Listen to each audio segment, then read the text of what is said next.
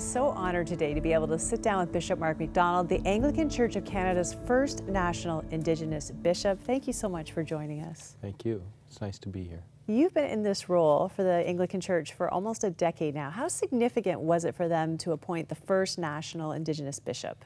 Well, it was unprecedented. The elders had been calling for it for over 50 years, but the church was a little slow in response. But it really was a transformational decision on the part of the church to make this position. What do you think it meant to Indigenous people across this country? Well, I would meet people and I was overwhelmed because so many people saw this as a recognition of their identity within the life of the church. And particularly that was happening as the residential schools revelations were happening. It was a very significant thing, especially for our elders.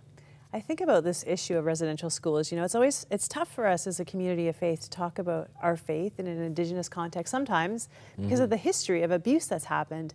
And then I look at you, and you represent both sides of that issue. You are both Indigenous and you are Anglican, which was one of the churches that was part of the school system. You know, do you feel like that's a bridge, or do you feel like it's a difficulty? Oh, I feel like it's a bridge, yes. I'm the grandson of a residential school survivor.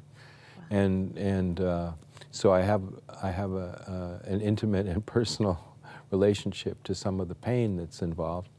So I feel that I'm able to speak from that experience as well as an experience of the long-time development of Indigenous Christianity, which is really quite apart from the institutional church. Did you have to come to peace within yourself with the church? Yes, yes, and that's a process that's ongoing, I should say.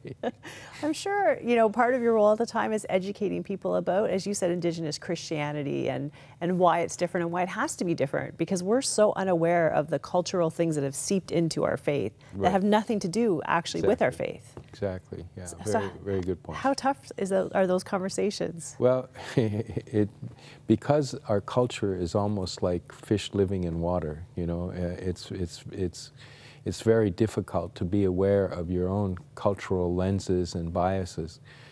So it's difficult. People sometimes ask me, are you afraid that there'll be that the culture will seep into the faith and corrupt the faith? And I'll say, I sure am. Have you been to Walmart lately and seen what people are going through? Meaning that I see there are a lot of cultural influences on Christians today that are more broad than just the cultural influences that come upon Indigenous people. It's so true. Yes. You know, you think about this journey of healing that Indigenous people in Canada have been on. The apology in 2008 could be a step, depending on your perspective.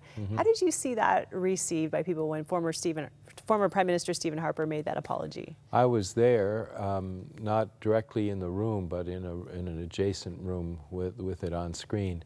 And I was surrounded by elders, and all I can say is that many of them had a physical reaction to it. You could hear them kind of sigh and gasp, and one elder was holding pictures of some of the people she had gone to school with and was touching their faces as the apology was given.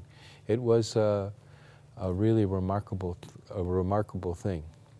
Do you feel that, you know, I know there's been some criticism about the apology, that it wasn't followed with enough action on treaty issues and some of the standards of living that happen in Indigenous communities today, but do you feel that it was part of that healing, that it did launch healing in many people? Yes, I think, you know, I, like a lot of other people, was disappointed by the follow-up, but it was, Elie Wiesel once said that words in certain instances have the same kind of grace as deeds, and I thought of that when the apology was given, because of the power of that apology.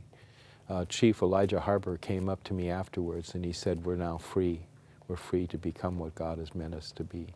I think when you're a person who was in residential schools, you were told that everything about you and your culture is wrong. And so you grow up fighting that lie, but somehow believing it in the core of your being, to have the government say, a powerful government say, we were wrong to try to tell you that. That's it, right? You can get your identity back. Very important, very important. Well, we want to continue this conversation. When we come back, young people across the North are taking their lives at unprecedented rates.